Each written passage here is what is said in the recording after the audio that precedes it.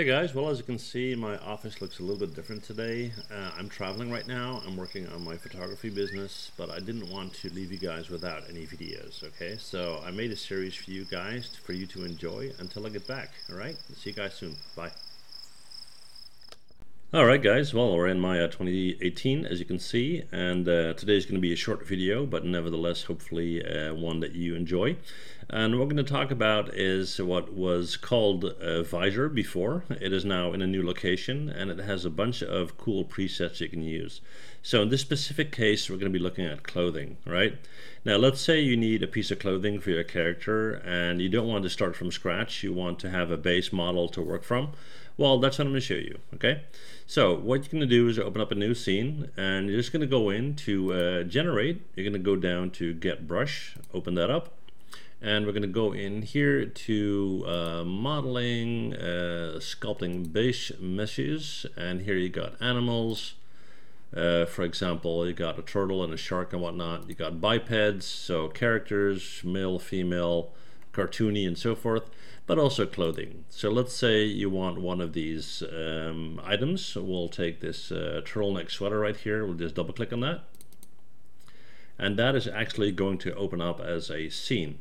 Some of these down here will open up as brushes, and you need to convert them to polygons, but this is actually straight up a scene, okay?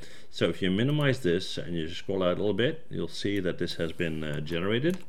I'm just going to click on that and hit R to scale that way down, and we're going to hit F to zoom in. So if I hit 4 for wireframe mode, you can see pretty clean mesh. We'll hit 5. I can go in and change this if I like. Let's say I want this this color here to go out, for example. I'll just double click on that. You can change that and whatever you like, okay? And then when you go in and hit 3 to preview smooth, it will look perfectly fine.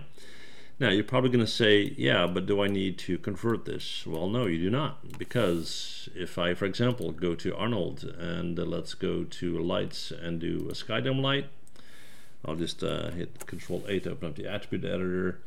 Let's bring down that intensity a little bit, and we'll just simply go and hit render. And there you go. You can see that it renders straight off, okay?